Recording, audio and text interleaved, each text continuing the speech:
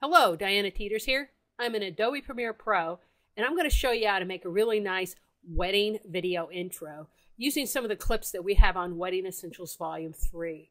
Now, I'm already in a project, and I've brought in these clips from my hard drive that I've copied off of the Digital Hotcakes DVD.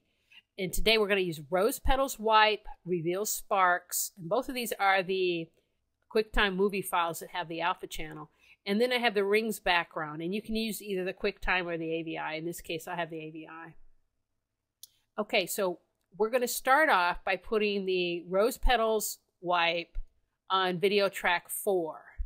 The reason we do that is because we need a couple other layers here to build this intro. The next thing under that is the Reveals Gold Sparks, and that's going to start right after the Rose Petals Wipe finishes. And then we're going to bring in the wedding title that I've already created, and I'm going to put that on video track 2. And finally, the rings, which is going to go on the bottom track, and it's going to start at the very beginning. So let's scrub through here, and we'll see what we have. We've got the petals blowing off, and then we've got the sparks in the wedding. So we've got a little work to do here.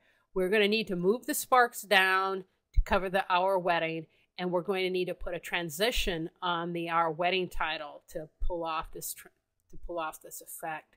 So let's go to the Reveal Gold track. I'm going to click on that, and I'm under the Effects tab. I'm going to click Motion, and that allows me to now have a handlebars on this clip, and I can now move it down by left dragging on it. I'm going to drag that right over the title, and that's all I'm going to do with that particular effect. And I'm just going to click here in the gray area, and then that releases the handlebars there.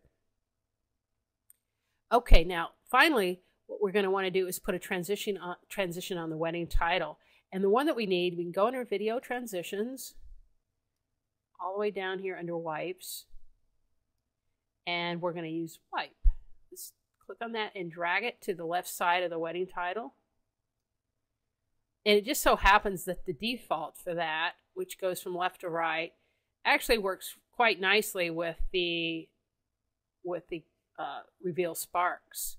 There's one other thing that I want to do. I kind of want to tone this gold down on the Reveal Sparks. Let's go back into that clip. I'm going to click on Reveal Sparks, and it brings the effects control panel back. And we'll come down here, and we'll just reduce the opacity just a touch. That it calms down that a little bit. Okay, so let's see how all this looks. We'll start it from the beginning.